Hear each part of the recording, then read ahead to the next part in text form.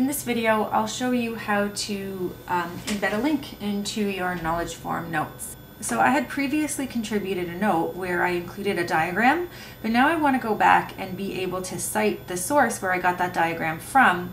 So I'm going to add a link to that website. So I'm going to go to my original note and open it. Okay, so I'm just going to put my cursor underneath the image here, and I'm going to reference the source. So there's two ways that you can include a link into a note. The first is just to copy and paste the URL and put it into the body of your note wherever you would like it. The second is to select a chunk of text and make that a hyperlink using this insert edit link icon here. So I'll show you both ways. The first one here, I'm just going to open up a new tab in my browser to go back to the source where I got this diagram from. I'll use my same search term. Okay, so I'm going to go back into the image gallery and I'll click on this image here in order to go back to the original page. Okay, so there it is. I'm going to copy and paste this URL. Just go back to my knowledge form tab up here. And I will just paste that link right in the body of my text where I want it.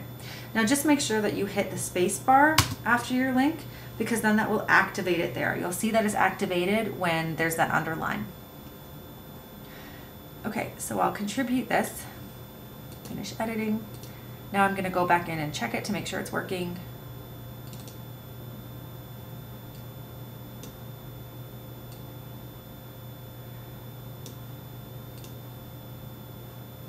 Okay, so here's my note.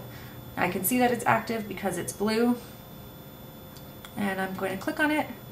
Now you'll see this navigation warning.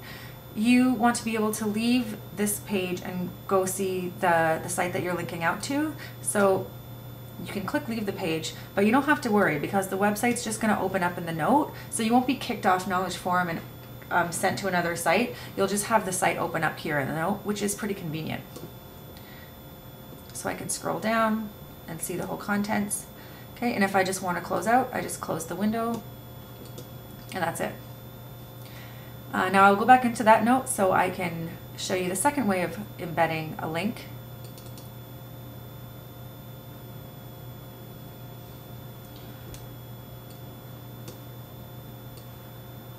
So I'll just click and drag my cursor to select these words. And I'll go up here and I'll hit the edit insert link. Okay, so I'm just going to dump that same URL into this box here.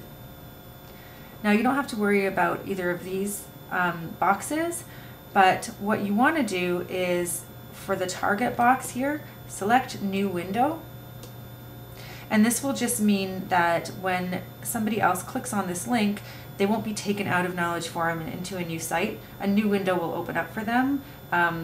That will take them to that web page, so they'll be able to work on both simultaneously. So I'll just click OK. I'll contribute. Just go back in to make sure that's working.